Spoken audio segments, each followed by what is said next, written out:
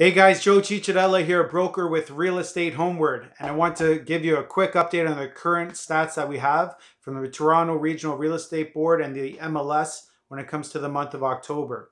So I'm going to compare two things like always, sales and average price, and break it down into the four property types. So getting right into it, sales are up 25% year over year.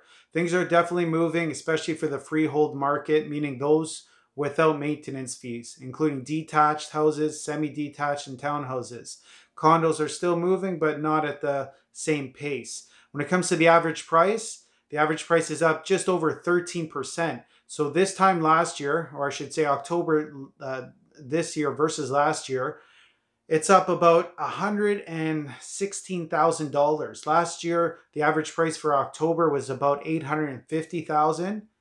And this year it's about 970,000. So big jump on the average price year over year. Despite what's happening with the economy, real estate is still definitely climbing when it comes to the average price. Breaking it down to the four property types, here we go. So detached leading the way at almost 15%.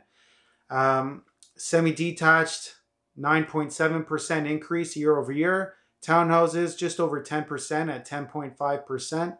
Close to the semi-detached, and condos kind of lagging behind when it comes to the appreciation of the average price, being in at 0.7% appreciation. A lot of that has to do with the new Airbnb rules and people working from home. They don't necessarily have to go downtown, so there is a lot more vacancies when it comes to the condo market, especially downtown. However, I see that changing once the economy eventually gets better and people start coming back to Toronto to live, whether it's to own or to rent. It's definitely going to increase that average price for that condo market once these units start getting filled again. So having said that, good opportunity to consider buying a condo right now, as long as you can hold the price of the condo, meaning carry it if it sits empty, or if you're looking to move in, great opportunity to get into the market right now. In my opinion, things can change. I think the prices will eventually come back up again.